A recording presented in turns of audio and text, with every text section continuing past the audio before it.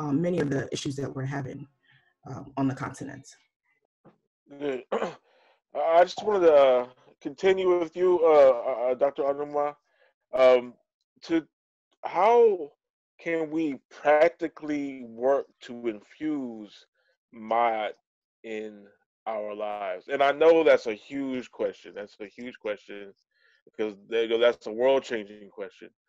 But just provide your thoughts of how you think that this concept of balance can be infused into human society at this late stage. Yeah.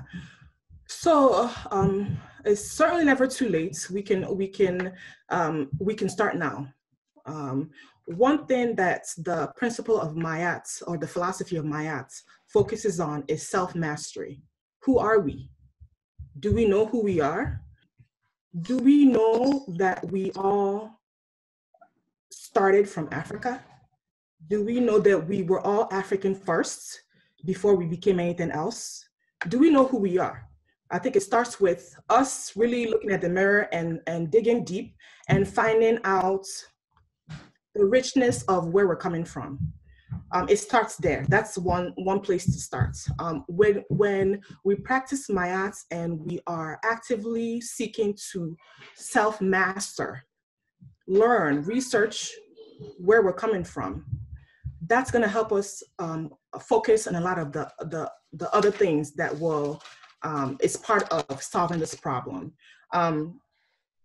I think in self-mastery, there's a lot of people, I think I've noticed recently, are really focusing more on living their truth. Truth is one of the concepts under Mayats, right? So when you start to learn who you are, what you're doing is finding out the truth. That's the first concepts in this philosophy. And as we master each thing, from truth, we can go to balance, we can go to order, and so on and so forth. Obviously, it doesn't have to be in that particular order. We can choose to address whichever is most appropriate at the time. But I think self-mastery really is the start to solving a lot of and addressing a lot of the challenges that we're having.